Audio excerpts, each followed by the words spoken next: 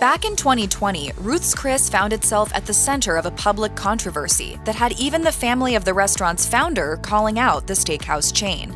It all began with a federal loan the company received as part of a government handout during the COVID-19 pandemic. The Paycheck Protection Program loans were approved by Congress as a means of helping out small businesses when the country was on lockdown. In total, the government approved $350 billion in funds. However, large corporations, including those behind Shake Shack and Potbelly sandwiches, managed to receive loans as well due to a legal loophole, according to the New York Times. Due to Ruth's Chris having fewer than 500 employees at a location, the organization was able to receive more than $20 million in funds. Given that it made $227 million in 2020, many saw this as a misallotment of government resources. While Ruth's Chris ultimately opted to return the money, Ryan Fertile, grandson to Ruth's Chris founder Ruth Fertile, opted to share some constructive criticism with the brand. Taking to Twitter to voice his thoughts, Ryan condemned the chain for straying from his grandmother's morals by sharing a story of her kindness during hardships and disaster. The New York Times reports that Ruth Fertile spent most of her life in New Orleans and scraped her way up to the top as a single mother with 2 children. Ruth, seeking to send her sons to college, mortgaged her home to buy a New Orleans steakhouse that became successful, a true example of the American dream. While Ruth's Chris did eventually return the loan they were provided, in the spirit of his grandmother's accomplishments, Ryan Fertile expressed on Twitter that they should have never taken the loan in the first place. He wrote, "I salute the decision you made yesterday to return the $20 million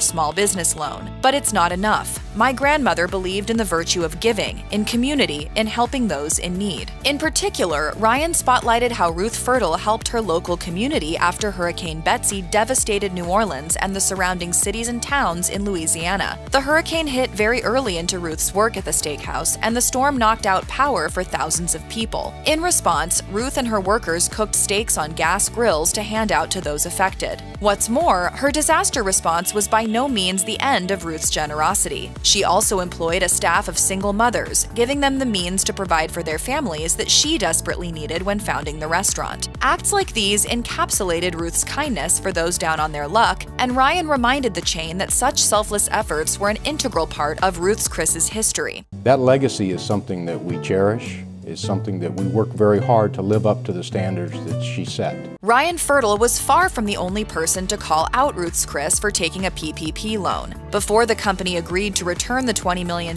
in forgivable loans to the U.S. government, it took a petition of over 250,000 people to convince them. The backlash to the $20 million was immense online, with small business owners taking to a change.org petition to voice their frustration. As the petition notes, not every small business could get the funds needed to stay afloat during the economic woes. The organizer wrote, "Many small businesses are now being told there is no money left for them, and they cannot pay their employees and may have to close forever. This is a travesty and a disgusting display of corporate greed during a time of disaster." Claims from lots of small business owners echoed this complaint and highlighted the fact that such a major corporation was hardly in need of that much extra funding. Ultimately, the petition and public outcry worked, convincing Ruth's Chris to change its mind. However, it's not the first time that the chain has encountered public woes. Back in 2011, it was slapped with a class action discrimination suit, and as Ruth's son and Ryan's uncle Randy revealed, there was a lot of infighting among the family, even when Ruth was alive. In his memoir, he wrote, "Nearly all the key players in the global empire of Ruth's Chris Steakhouse ended up suing her to get what they felt they deserved." Despite the company's tumultuous reputation, it is worth noting that Ruth's Chris has made charitable contributions. According to their website, in the last 10 years, Ruth's Chris has donated well over $100,000 to groups including the National Children's Advocacy Center, Harvest Hope Food Bank, Siskin Children Institute, Pattinson's Academy, and more.